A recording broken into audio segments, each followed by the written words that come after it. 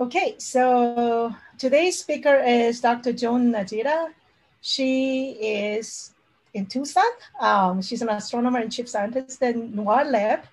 And I think you got a Simon Guggenheim Fellowship winner, right? She's the winner of Guggenheim Fellowship this year. And she works on star formation and planet formation. And here is a quote, actually. She wrote, I study how stars form from interstellar clouds and how disks surrounding young stars evolve to produce planets and chemical ingredients of life, quote. So she's an expert on star and planet formation, and especially gaseous components of protoplanetary disk and at the planet forming distances. And she works on the gas dissipation timescale and try to constraints on planet formation theory, and also possible dynamical and chemical signatures of this turbulence and magnetic rotation and stability and so on. She works on a lot of topics, and she's a collaborator with me and many of us here on Earth and other solar system. So it was been really great to work with her, and also personally have a lot of fun. I've known her for 18 years and it was amazing. I did not introduce about this. So she received a bachelor's degree in Harvard, and she got a PhD at Berkeley, and she was a student of Frank Hsu, the Bible of the Star Formation author. It was really great it's really great to have you around, and I'm having a lot of fun. So this is my introduction, and if anybody want to add, please go ahead. Otherwise, we'll start. Thanks. Thanks so much. All right, Serena, Joan, the floor is yours. Oh, thanks. Thanks so much for the nice introduction, and to all the organizers for inviting me to share some thoughts and ideas today. And thanks to everyone for joining. It's really nice to be with more people in these difficult times. So today, oops, somehow I'm not able to, oh, there we go. Okay, so today I wanted to really talk about the second topic here, this high resolution spectroscopy, mid-infrared spectroscopy of a particular class 1 source, a study that I recently completed with these co-authors, John Carr, Sean Britton, John Lacey, Matt Richter, and Greg Dotman, but where I think we are observing accretion in action at the surface of a disk. But to set that up, I wanted to give a kind of a longer introduction about accretion in star and planet formation, and starting with a few details about stellar accretion, and then talking a little bit about the history of results and ideas related to disk accretion. So I hope you can bear with me on this sort of longer introduction. And please feel free to ask any questions throughout. I would really appreciate if there's something I could add to make it something more understandable. Okay, so let's get started. So we're all fans of star and planet formation. So of course, disks are very important to us. And that's basically because, you know, the stuff from which stars and planets form have some amount of angular momentum. So when they collapse, some of the excess angular momentum goes into orbit around the star in a disk. And these, we all know that material spirals in from the outer disk to the inner disk, eventually making its way onto the star. And while it's in transit, planets can also form there, and the process of accretion can affect the outcome of planet formation. So for example, when we look at the demographics of exoplanet populations, there's great diversity, of course, as we all know, where there's mass and here's orbital separation. But in particular, there are cold gas giants at large radii, as well as giant planets at smaller radii. And so the hypothesis is that these planets really form at large radii, but migrate into smaller radii through the action of disk accretion. So disk accretion plays a role in how stars assemble their mass, and in the outcome, the resulting architectures of exoplanet systems. So what do we know about this process? Well, first we know that we believe it's actually happening. And why is that? That's because as disk material spirals in from the outer disk to the inner disk, the part we can actually see is when it makes its way onto the star. And we observe stellar accretion in many stars. And we can tell that, for example, it increases with stellar mass, or that stellar accretion decreases with age. So all stars seem to participate in this. But exactly how does this happen? That's one of the enduring mysteries of star and planet formation. Some parts of the story we do know. For example, the part about the last bit of the journey, how the material makes its way from the disk onto the star. And just as a bit of a review of the ideas, in the old days, like in the tin age, there was a question whether stars accrete their matter through a boundary layer or something else. So one idea was that you have the disk and it butts up right against the star. And you want to take material that's rotating at Keplerian velocity and have it spin down enough to be able to join on to a star that's more slowly rotating. And so the idea was that this transition would be made in a narrow annular region called a boundary layer. But other people thought, well, you know, stars, they're fully convective, these young stars. And so perhaps they have these, you know, organized magnetic fields, maybe dipole kind of fields, and they might couple to the disk, to the inner disk in this sort of way. And if they do that, then material from the inner disk might be able to climb onto these magnetic field lines. The stars, as the material flows into the magnetosphere, it's trying to spin up, but the magnetic field connected to the disk slows it down, so angular momentum is transported back out to the inner disk and carried away in a wind or a jet. So here are two different ways for material to join onto the star. Which of these is correct? Well, that's where observations can come in. And so you might think, well, if I have, what does this boundary layer look like? It's a thick band around the center of the star and it's rotating. So we would expect to see something that looks like rotation here. But when we actually look at the accreting material, it looks different.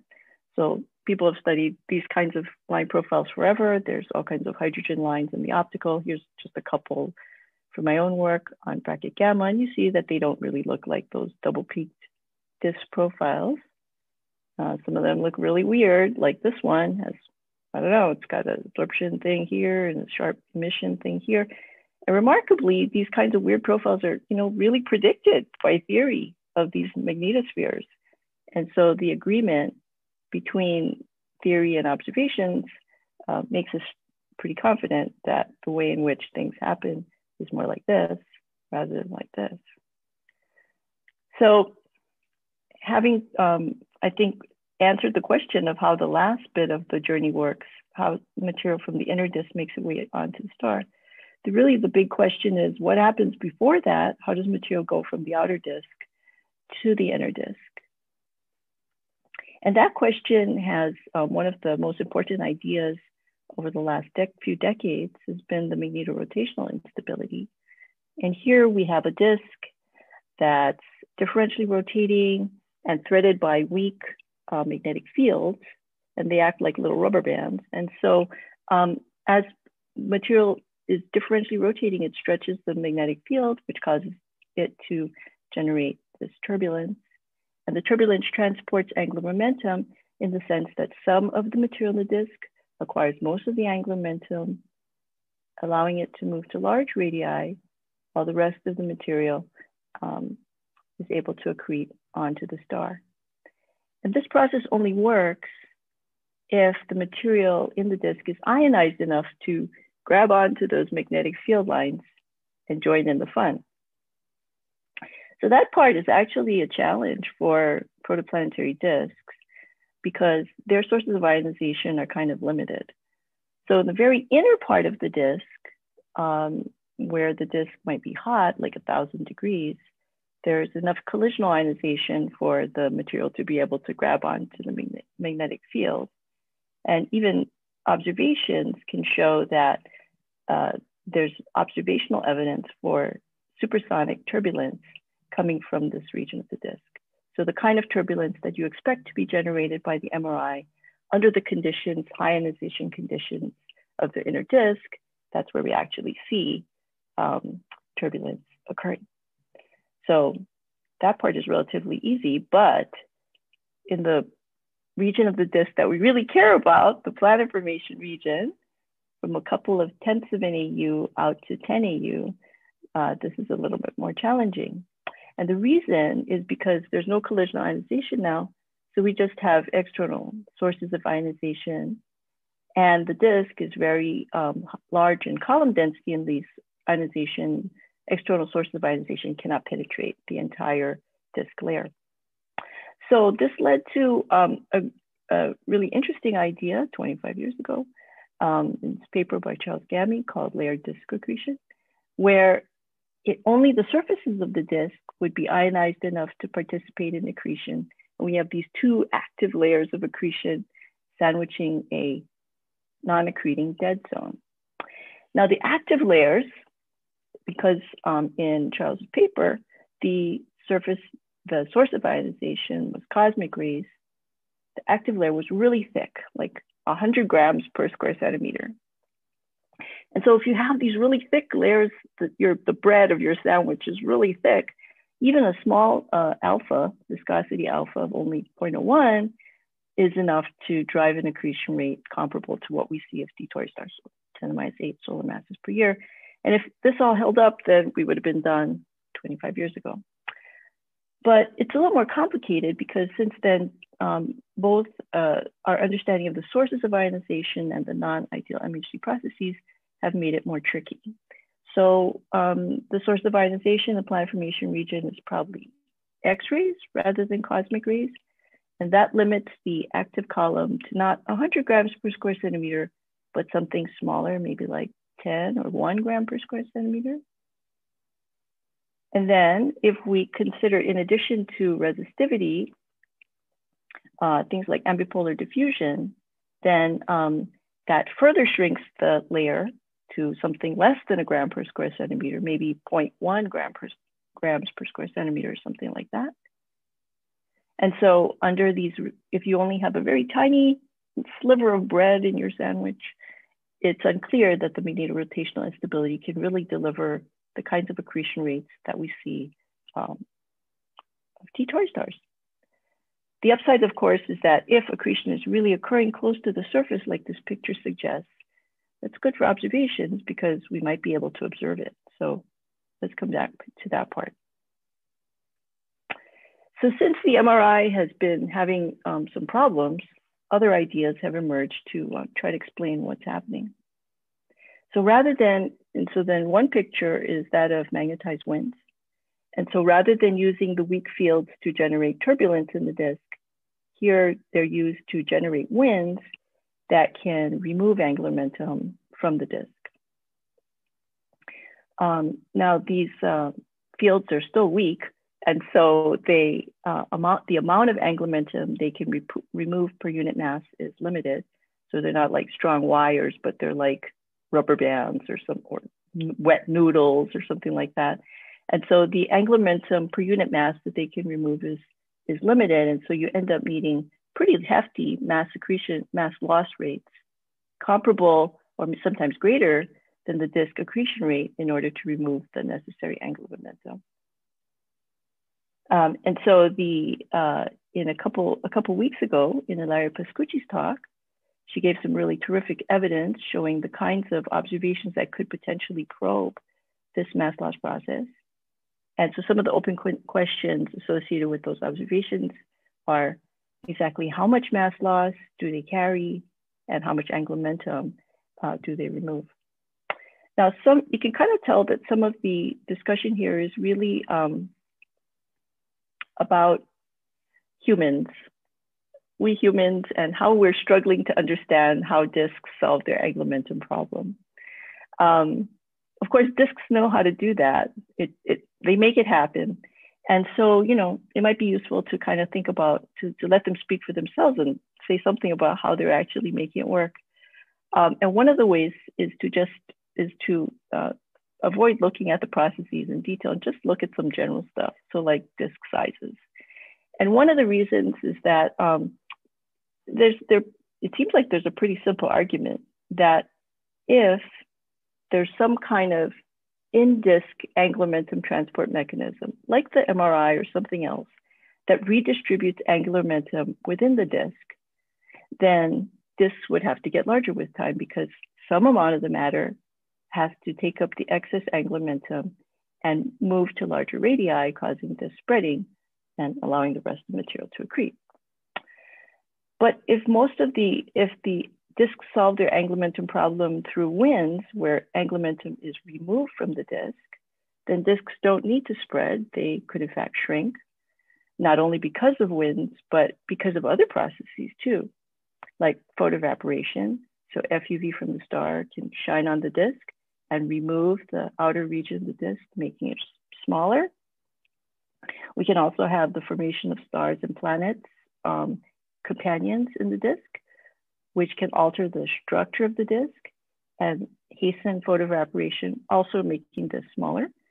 And so one way to get a handle on what kinds of processes are involved in accretion is to look at disk sizes. So if in-disk angular momentum transport is important, then disks would tend to get larger with time.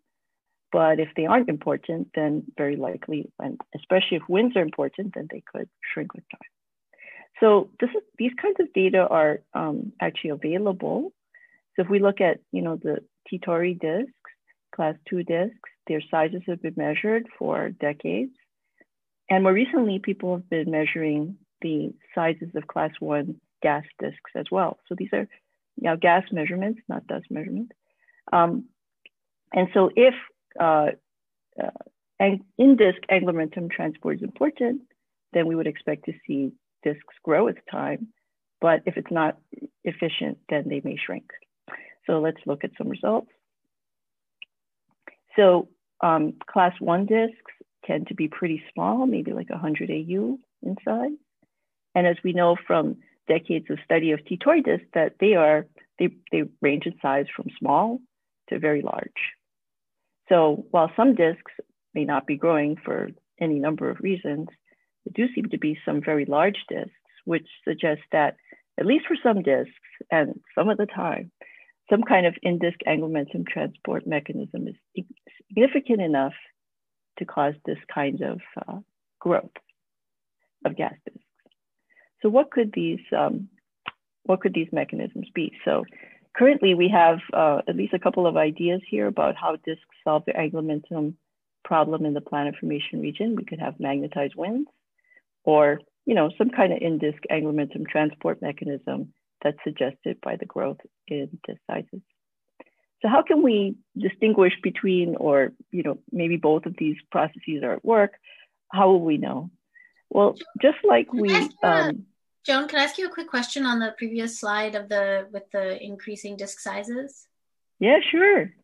So I'm just wondering about sort of the modeling of this in terms of, if you take a sort of simple, if you take a simple viscous disk profile, simple like alpha model, right? There's a clear fraction of how much goes out versus in that you can calculate and compare to observations, because I'm just wondering about that versus other processes. Maybe you're going to get to this in more detail later, but obviously as things get spread out, they get fainter and colder, and so the translation to observing a larger disk and having stuff spread out is not totally trivial. At least it doesn't seem it would be. So I'm wondering about, thinking about some of those effects versus saying, well, maybe some of the class 1 disks you observe are young class 1s, and then they've accreted more material, and that's why it's there. Can brightness, temperature profiles, things like that. Is there anything else we can say about it other than they're bigger or smaller? Yeah, those are all great questions. I'll just say that when I was thinking about this particular plot, I talked to other people who work on observations of disks and said, well, can you tell me how much mass is really out here? Just to answer your question, because there's a specific prediction. And it's just really hard. I mean, measuring masses of gas disks is just, from direct gas tracers, we all know the struggle. So currently, I don't know if we can answer those questions, although I see that there's some other experts online, so maybe there's more insight there. But I'll just say that the size seems to be an issue, but yes, the mass would be even better. So maybe we just stop there, and if we can come back to it later if there's some time. Okay, so I was saying, we've got a couple of different ideas about how disks are solving the angular momentum problem here. Which of these is right? Maybe it's both. How would we know? Well, could we make some observations of what's going on in this region? Just like we were able to make some observations of the star part to help figure out what's going on. Okay, so that's the longer introduction to what I wanted to share today, which is about this particular class 1 source called GV Tau. It also has these other names for aficionados of torus. And as we know from observations of its molecular envelope, it has both weak gas and dust emissions, suggesting that it's a more evolved kind of class 1 source, transitioning to a T Tauri star. It's also a binary, a 1.2 arcsecond binary. And the interesting one for this particular study is the northern component, which is the more embedded one. So looking back, 15 plus years, I think, when Spitzer data were first rolling in, there was something interesting that I noticed. So here is a spectrum from Spitzer, and here of GV Tau north, and you see going from 5 microns to 25 microns. There's the silicate absorption feature, well known. And then something interesting going on right over here between 13 and 16 microns.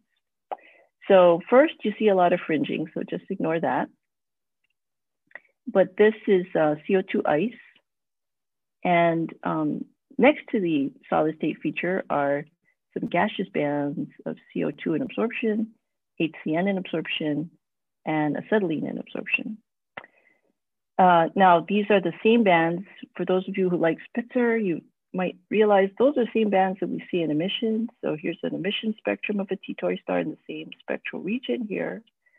We see acetylene in emission, hydrogen cyanide emission, and CO2 in emission. So the same things that are seen in absorption here. And so we were really curious to understand, what's going on here with this absorption. So we took some more spectra. So here we went to use the TEXI spectrograph on Gemini in 2006. And this is our 100,000 spectroscopy on an infrared optimized telescope. So really well suited for this kind of study. And here's our first observation over here. So this is TEXI's is a cross dispersed spectrograph, so you get different orders. And in one order, here we have a nice acetylene line profile for a single line, an HCN line, and another acetylene line. And here's a second setup where many more orders. And in addition to acetylene and HCN, we also detected these green things, which are ammonia. So these were the first detections of ammonia from a disk. Oh, and look here, even there's H2, molecular H2 in emission.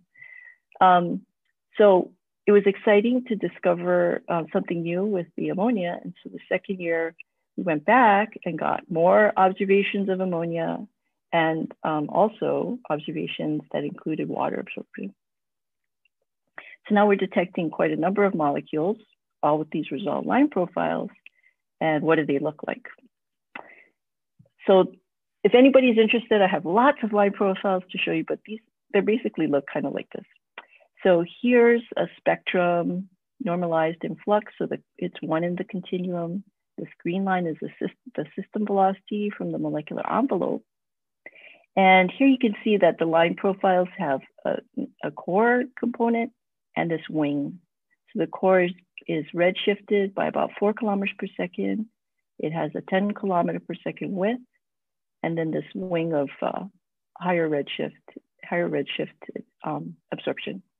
Now, if we normalize all the line profiles so that they go from 0 at the base of the absorption to 1 in the continuum, then they look like this. So you can see there's this core part, and then there's a stronger wing part for the water. And to make the analysis simple, we can just divide this up into two components. So let's call this part the low velocity component, and this part the higher velocity component. Then we measure the equivalent widths for all of our features, and then see what we can learn. So as you probably know, the absorption that you see in equivalent width is a function of the filling factor of the absorber times this factor 1 minus e to the minus tau, where the optical depth is a function of temperature, column density of the absorber, and its intrinsic width.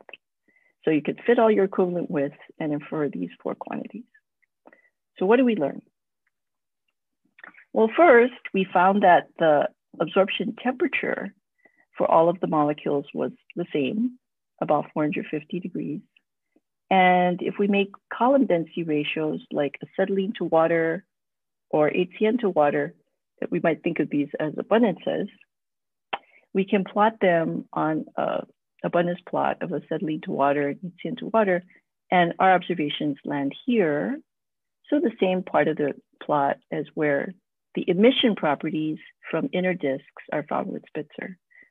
So the temperature and the abundances of our absorber are very similar to those of inner disks.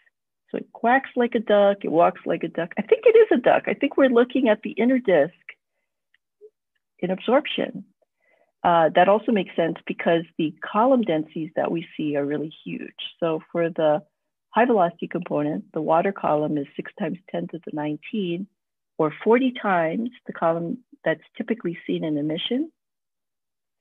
And for the low velocity component traced by, say, HCN, where the column density is 7 times 10 to the 16 per square centimeter, that's 10 times the column that's typically seen in emission.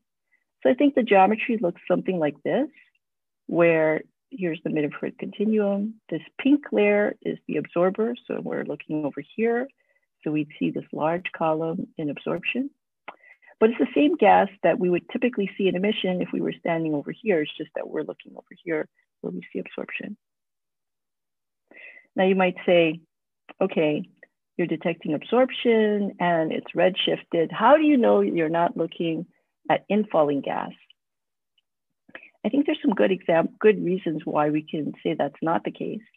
If we were looking at infall, it would subtend a very large range of solid angles. So pretty much from the end of the outflow cavity down to the surface of the disk, we'd see infall. And that would mean that if this kind of absorption really came from the infalling envelope, that we would see it a high fraction of the time. But in fact, this kind of molecular absorption has only been detected in 2 sources, GV tau, and this other source, IRS 46. So its rarity suggests that it's much more likely to be associated with a limited solid angle region, say the surface of a disk, than with infall. Another reason is that we can measure the velocity of the absorption as well as its temperature, and there's a mismatch there.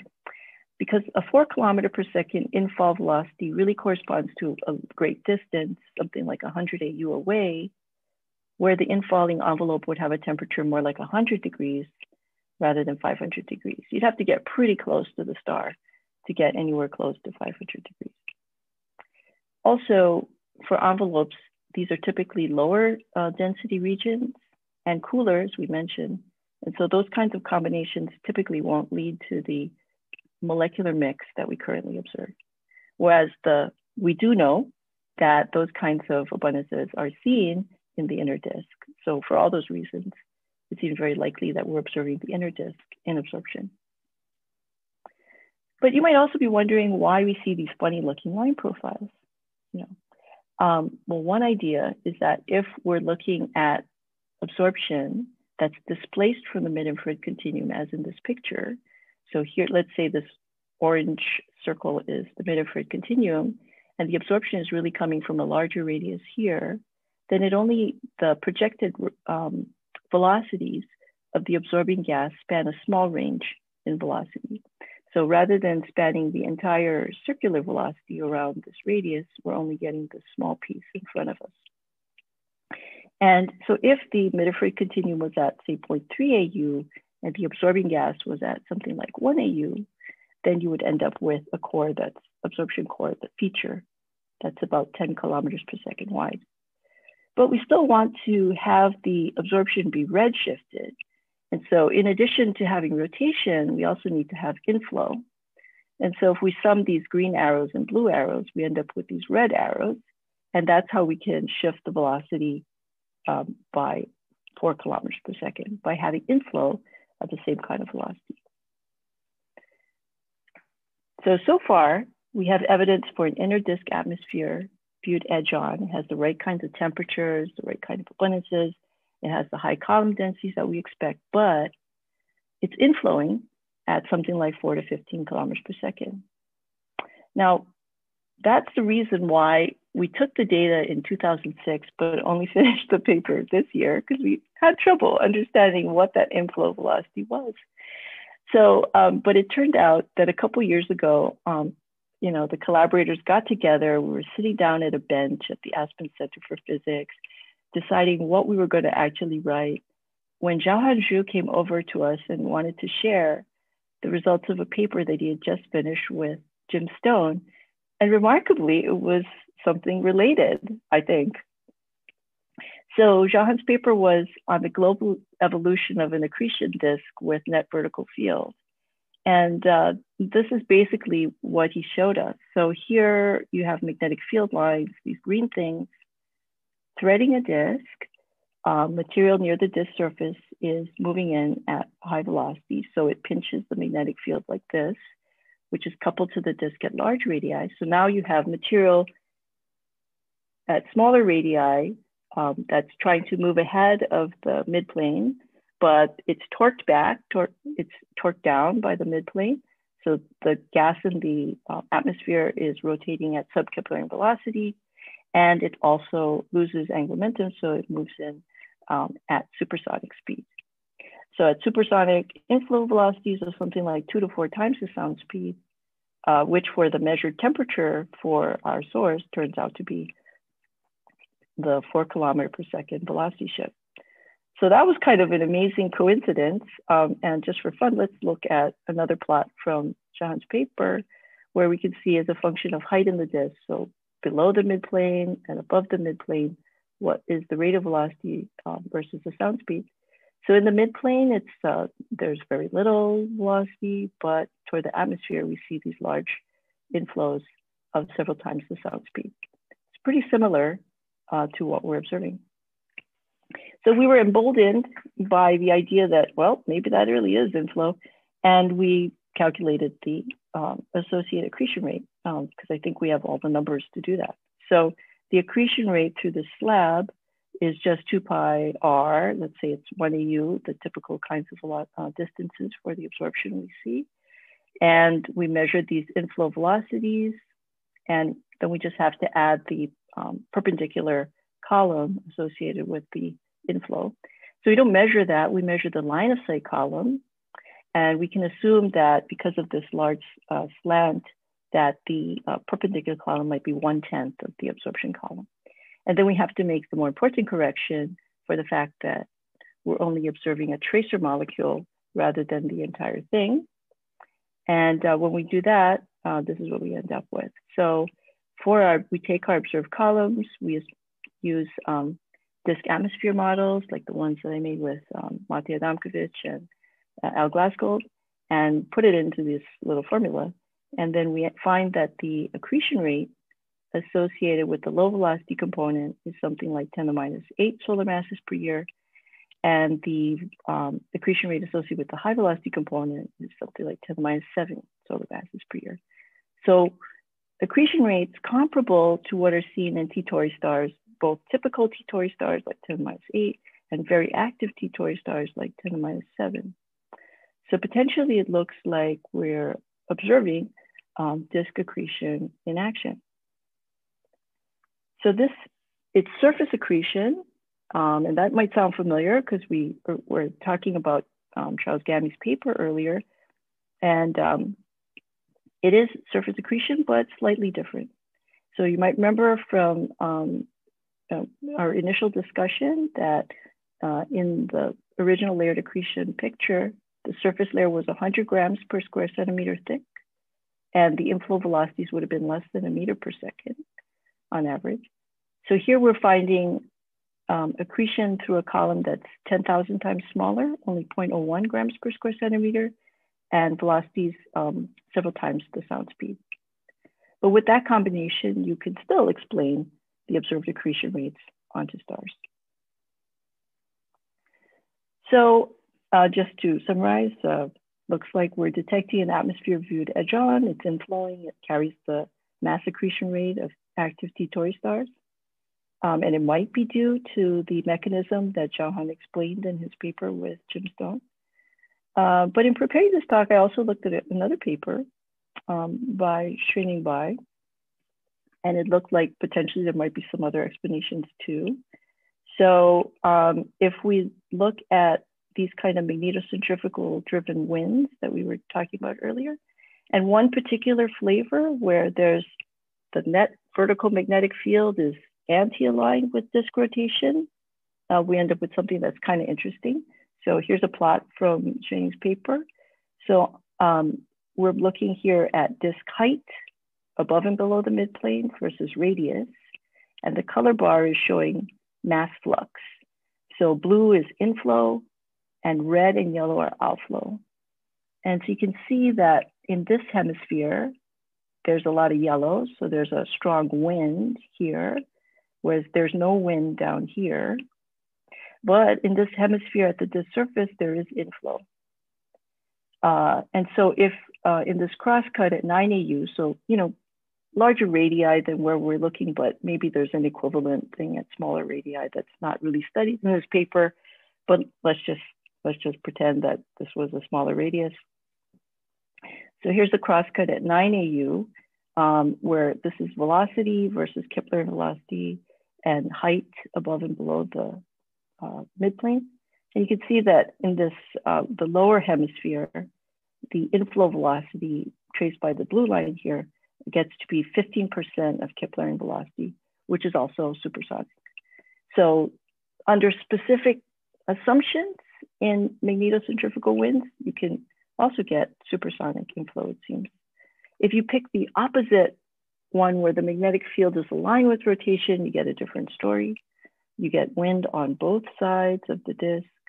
There's midplane, the accretion is in the midplane at some radii, and then toward the surface at others with lower velocities. So I guess we have a couple, we appear to be seeing accretion in action at the disk surface, supersonic accretion, which could be due to either the kind of surface accretion flow that Johan explained, or possibly this magnetocentrifugally driven wind accretion. Personally, I hope there's some role for this, for Johan's version, because it is an in-disk angular momentum transport mechanism, because the angular momentum from the surface is transported to the midplane in this configuration, which helps to explain the growing sizes of disks, apparently.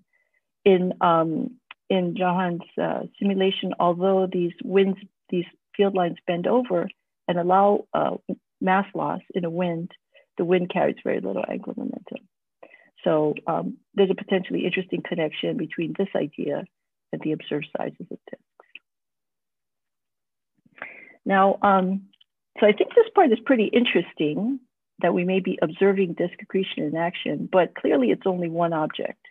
And often, you know, people are reluctant to think about anything in particular unless there's like many examples or something. So I don't have anything a lot to share on that right now, but a quick look at the literature suggests that maybe there are more examples waiting to be found. So for example, here's a paper from Zhang et al. 2015, where they did CO fundamental spectroscopy of AA tau, T Tauri star viewed close to edge-on. And in particular, they looked at how the line profiles changed during a dimming event. So here's the V magnitude of AA tau versus time. And so here it's varying along, and then suddenly in 2012, it became a lot fainter. for several years. So what happened to its absorption profile? So here's CO fundamental emission, its emission from the inner disk. And on top of that is some absorption, kind of like what we're seeing in the mid-infrared. And what's interesting is that when the dimming event occurred, the centroid of the absorption shifted to the red by something like 6 kilometers per second. And the temperature of the absorption was 500 degrees, so pretty similar to GV tau, suggesting that perhaps you have your disk you'd almost edge on, you have a dimming event where the atmosphere suddenly becomes denser, it's inflowing, potentially producing these kinds of shifts that we see. Another way in which we might be able to see radial inflow is in data from ALMA. So here's the paper from Walsh et al. On ALMA observations of HD 100/506. And here's the CO 3:2 intensity map and velocity moment map. And in the paper, Catherine said that the twist that we see in the velocity moment map, going from one angle at large radii to another at small radii, that twist could be fed as either a warp in the disk or potentially radial inflow. And reading closely in the paper, if it's inflow, the required inflow velocity is several times the sound speed. Then there's also another paper that in the literature that seems to be saying something similar. So this is a paper again on AA tau, but now on the outer disk, observed with ALMA. This is a paper by Ryan Loomis et al. And here's the HCO plus J equals 3:2 moment map. And you can see there's also a twist here. And so they also mentioned that it could be due to either a warp or radial inflow. So all of which to say is that it seems to be possible that the disk of this particular class 1 source is accreting through its surface, and not just its surface in the layered accretion kind of way, but through its atmosphere, a very thin part of the disk. The part that people expect to be the most magnetically active because it's the most highly ionized and able to grab on to magnetic field lines. Although I was just describing in detail the results for one particular object, it may be that these kinds of radial inflows may be more common, in part because we haven't really been looking closely for them or recognized what they might be, what they might represent. So potentially we'll see more examples of this looking at disk absorption features and their velocity shifts, potentially also in maps from ALMA. But my main point is, which is kind of just a fun topic, is that these kinds of observations suggest that we may actually be able to observe disk accretion in action, kind of like what we once did for stellar accretion. And perhaps interestingly, those same disk atmospheres that we studied for many years, thinking that they're just the tip of the iceberg and that something really interesting is going on deep in the disk. Maybe a lot of the action is going on at the disk surface, which makes it easier for us to observe. So thanks. All right, thank you, Joan. If you'd like to ask a question to the speaker, you can either use the raise hand feature in the participants tab, or you can put your question into the chat and we will ask it for you. So any questions for Joan?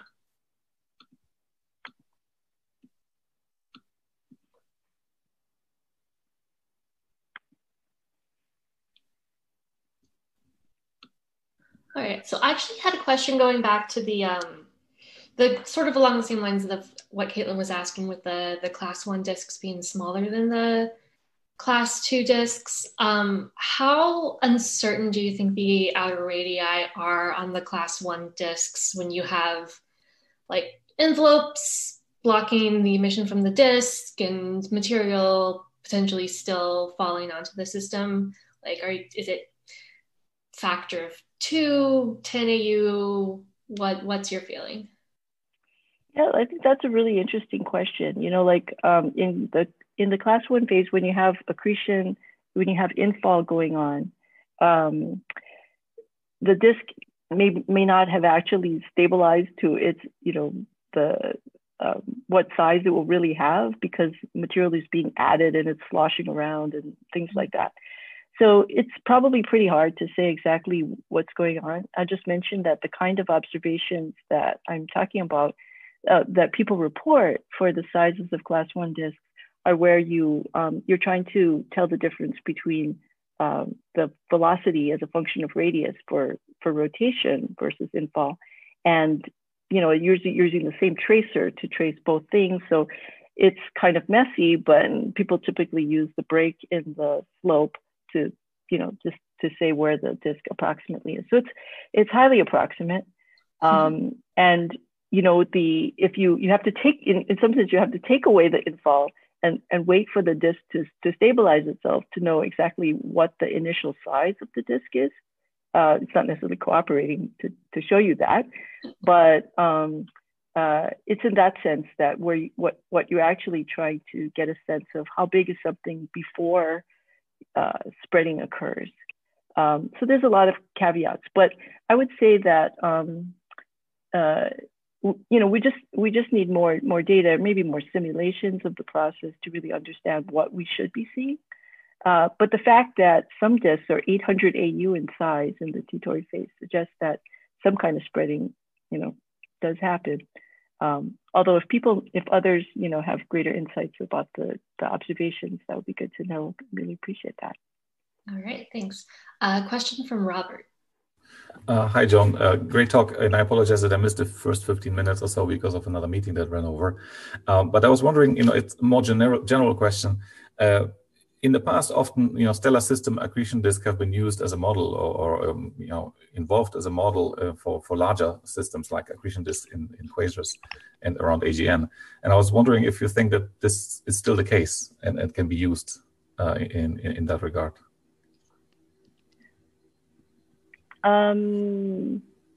Wow. Can protoplanetary disks tell us something about disks around EGN? Well, let's see. Maybe others in terms of accretion, in terms of accretion processes, I mean. I think a lot of the challenges of how disk accretion works for protoplanetary disks are really governed by the fact that ionization is in short supply for them. And so the contortions that we have to go through to figure out how it works are really, that's why it becomes so difficult. For EGN, I'm gathering that's not the major concern. I'm not an expert, but it might be easier there to make that all work. From the observational point of view, though, we can get a pretty close look at a lot of what's going on in protoplanetary disks because they're not so far away, and because of these kinds of techniques that I was describing. So maybe that's one way to compare more observations, more detailed observations, perhaps with the protoplanetary disk, but the downside of the challenge of ionization. Yeah. I agree, because they are so close and you can study them in great resolution. You can get insights maybe for the object that I'm talking about, which we know nothing about other than the combined light. Yeah. Thank you. If others want to weigh in on that, that would be terrific as well. So. Thank you, Joan. All right. So next question is from Caitlin. Hey, this is again following up still on the same issue of the class 1 or class 2 disk sizes. Can you say anything about what bias you might expect on disk sizes from some of the non-age-based arguments people make for why something appears class 1 versus class 2, right? There's this issue that Tom Robitaille showed years ago, right? That depending on viewing angle, you might choose one versus the other independent of age. Is it the case that, you would naturally expect to see this larger spread in the class 2s because of some of those viewing angle artifacts, or do you think the opposite is true?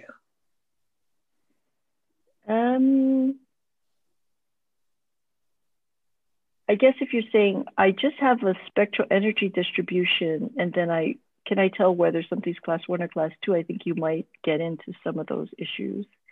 But I think if you have molecular envelopes and other kinds of gas dynamical things, you could probably tell the difference between the two scenarios. Well, I guess, so maybe I should re-ask the question. What is being used to decide if these are class 1 versus class 2? I know in this case you actually see, you have some observation of the gas, but are these old SED-based classifications or? Oh, okay. So like for the sizes, the class 2s, you know, those are just well-known T Tauri disks. So nothing controversial about those. For the class 0 and 1s, those data that I looked at were taken up to 2017-ish. So, you know, really popular class 1 and class 0 objects that have jets and all kinds of other things that are associated with youth. So I don't think that's really controversial either. But if one was getting into like have large statistics and that sort of thing, then probably you want to look into that pretty closely.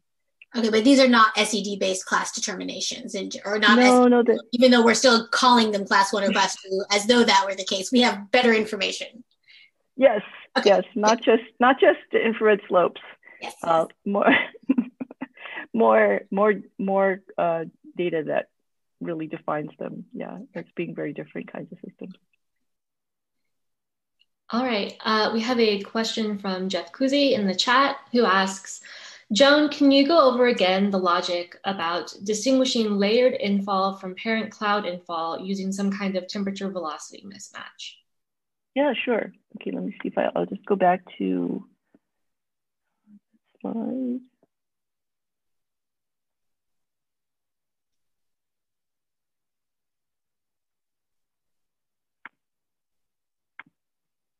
Ugh. Sorry.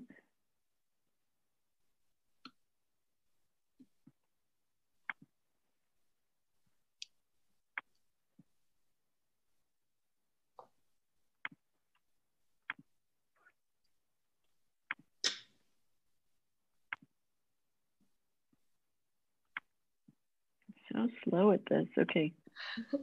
Looks good. Okay. Okay. So here was my argument about this one. So Jeff's question was about the temperature velocity mismatch. So the velocity shift of the core component for GV tau is about 4 kilometers per second. So let's say you were talking about infall onto a 1 or 0.8 solar mass object to get to end up with an infall velocity of 4 kilometers per second. You'd have to be out at pretty large distance, something like 90 AU. And so and then if we look at the predictions of what molecular envelopes or infall is supposed to, what temperatures the infall would have at such large radii, then the temperature is something like 100 degrees. And you would only get up to the kinds of temperatures that we observe close to 500 degrees, pretty close to like within a few AU of the star. So at which point you would be, you know, falling at very large velocities, almost 40 kilometers per second. So the small velocity with the high temperature doesn't really make sense for infall. That's the basic idea.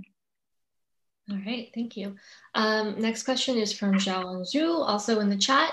And he asks, could the measured inflow velocity due to a twist slash, could the measured inflow velocity be due to a twist slash warped disk? As you mentioned, ALMA observations have 2 explanations, infall and twist slash warp.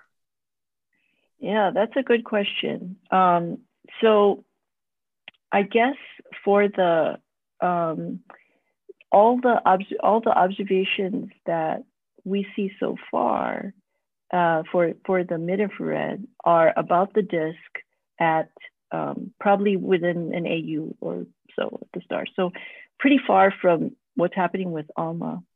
So it's unclear, I think, whether what's happening within an AU really is the simple picture that I described with rotation and inflow, or whether there could be more complicated dynamics in that region that might be due to a warp or some kind of other disk dynamics at that same distance. So I think with just the absorption and no imaging or other kinds of spatial information It's hard to say. Yeah, I guess we should leave that as a potential caveat to the interpretation. All right. Any final questions for Joan? If not, I invite everyone to unmute and thank her for an excellent talk. And we will see you all same time next week. Thanks, everyone.